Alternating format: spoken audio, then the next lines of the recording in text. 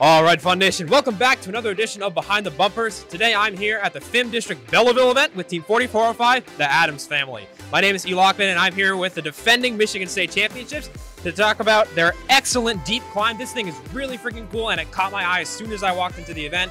And we're also going to talk about their very smooth coral and elevator transition, as well as everything else that goes into this awesome machine. So we'll hear about all this and more coming up on Behind the Bumpers. This video on fun is brought to you by our viewers, supporters, members, and also in partnership with the following. True competitors know that every second counts. That's why Kettering University challenges you to dive in right away as a first-year student. Participating in robotics programs helps Kettering students secure a valuable co-op. Whatever your interests, Kettering gives you more space to work faster and win faster. Learn more at kettering.edu/first.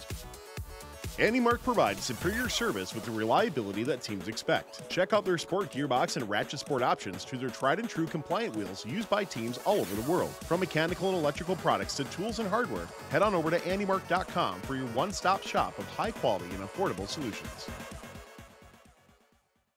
All right, hello, my name is Luke. I'm the electrical captain and lead driver for 4405. So I'm going to walk through our algae system and our climbing system. So for our algae system, we were really inspired by Cranberry Alarm and their robot in 3 days. So we decided we wanted to put our algae mechanism onto the elevator so that we could efficiently reach up and de-algify both the high and low algae.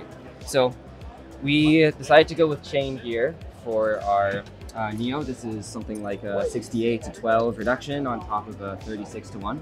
So it rotates our whole mechanism here.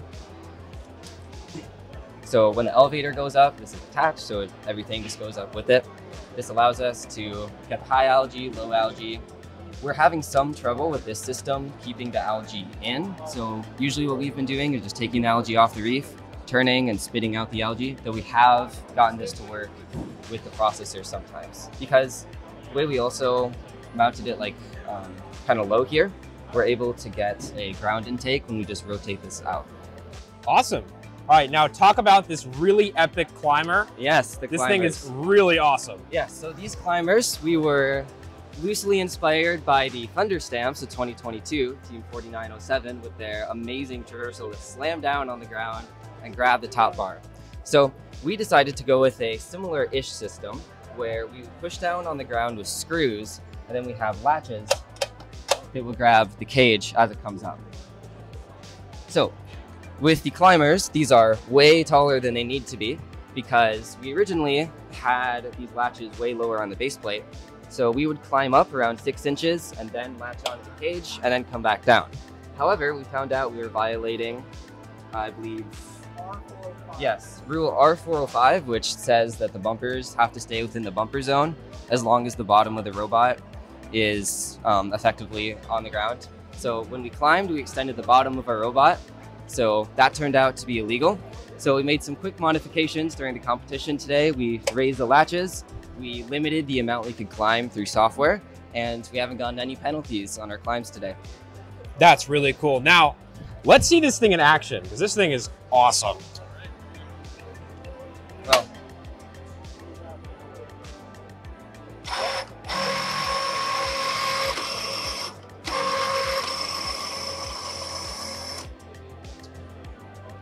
all right, next up we've got Jack to talk about their very smooth coral arm and elevator transition. So let's see it. So our coral arm, we decided to go with a funnel to better be able to get coral into a robot. So this allows us to like go up to the be pretty fast at the coral station as opposed to like waiting forever for it to reach our arm. We also had to, because the cage goes into the middle of our robot, we had to have our arm kind of like rotate up and out of the way. So that was also a design consideration. And then we have a bunch of presets. James, want to go through the presets? We can go through that. So this is our L4 preset. Our arm motor is on 100-to-1 reduction. We just wanted to be really precise with it, and we were having issues with like a 20-to-1, so we went with that. Plus a 3D printed gear up top, and then like a 39-tooth pulley. Sorry, not gear, pulley. And then 39-tooth below. And then our elevator itself is on a 20-to-1, which allows us to be pretty fast with it. We decided to go with a 2-stage, our 1-stage elevator, as opposed to a 2-stage, because as Jenny can show you, we got our our L3 and L2 positions, we don't have to actuate up and down at all, so it simplifies the process of scoring algae. Very interesting. So talk to me about this intake. Yeah, so we were looking at some RI3D teams, or earlier teams, and some team had something similar to this. We thought it looks pretty good. So we went with that, and then we added these two metal panels here and here to kind of funnel that coral in as it crosses over like this empty area below the end of the funnel. Right now the funnel's broken, so we're working on fixing it, but awesome. You get the general idea. Cool. Next up, we've got Jaden to talk about the awesome software that goes into this robot. Take it away. So yeah, I'm software captain for this team. Right now we have a really good auton, a 3 coral auton so far. So we're using Pathplaner to plan all that stuff out. You can take a look here. So yeah, we have a 3 coral auton. Very accurate. We actually only had 1 day to get this done. And after that one day, we tested it a few times and we were able to get it pretty dialed in for this competition. Awesome. One of the reasons we're so accurate is just our cameras all over our robot. You can see on the front swerve modules on our robot, you can see 2 cameras mounted there. And then on the back near our coral intake, we also have 2 more mounted there, a little bit higher up on the robot. And those scan the April tags along the field, allowing us to kind of like figure out our position on the field with very, really good accuracy, millimeter precision almost. So definitely a big plus when we're working with very specific placement positions for where we want to deposit our coral on the branches. So awesome. So tell us about some of the other sensors that are on this robot too. So yeah, we have some sensors to detect our coral up here in our coral hand, and we have one for our algae arm. So in this coral here, it allows us to know when we're loaded fully, which is really helpful in software because we can just have a state that allows us to just determine if we should intake more or intake less, or how to just position the coral in that actual intake hand here. And it lets us know when we deposit it to, so that the auton can continue on with very little delay, waiting for stuff to come out and stuff with manual delays. Awesome.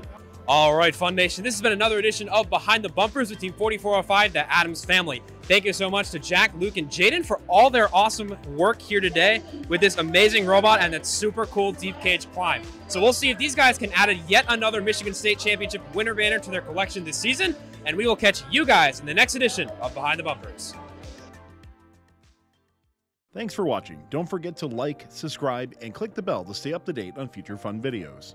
AndyMark provides superior service with the reliability that teams expect. Check out their sport gearbox and ratchet sport options to their tried and true compliant wheels used by teams all over the world. From mechanical and electrical products to tools and hardware, head on over to andymark.com for your one-stop shop of high quality and affordable solutions. True competitors know that every second counts. That's why Kettering University challenges you to dive in right away as a first-year student. Participating in robotics programs helps Kettering students secure a valuable co-op. Whatever your interests, Kettering gives you more space to work faster and win faster. Learn more at kettering.edu/first.